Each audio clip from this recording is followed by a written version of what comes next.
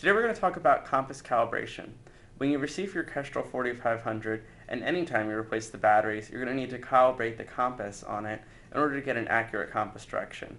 When you do this and you're replacing your batteries, don't forget to make sure that the plastic shim that came with your Kestrel is put back in between the batteries. This helps make sure that the batteries are in the correct position, the same that they were in our factory when we calibrated the compass and installed it. When you're done with this, put it in and turn your Kestrel on.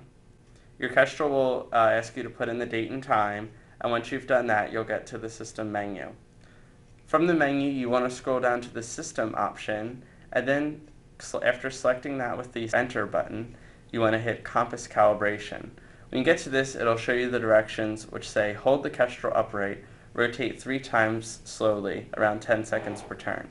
What you want to do is, if you have a table, put it on a table or a flat surface and have it stand up vertically. And make sure it doesn't wobble in any direction. Once you have it set up and you're ready to go, you can press the center button to start and rotate it slowly.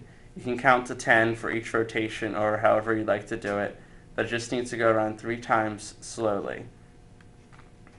If you look at the Kestrel screen while you're doing this, it will actually be counting the rotations for you, and it'll tell you how many rotations you've done.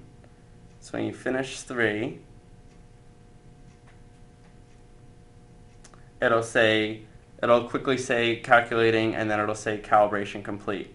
When you've done this, you can hit the red menu power button, and then get back to your main screen, and your compass is calibrated.